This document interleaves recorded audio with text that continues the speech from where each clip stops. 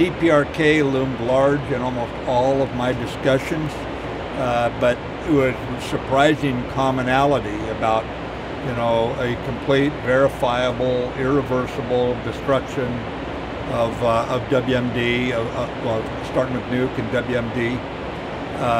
The hopes on riding with the diplomats. I mean, you hear how everyone's going crazy. Oh gosh, it's off when a bad letter comes in, and immediately it's back. Welcome to reality.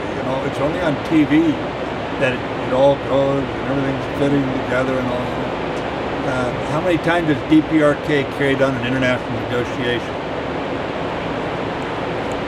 Best I can figure, it's once, back in about 1955 or 60 when they made their treaty with PRC. I don't think I've ever been in an international negotiation.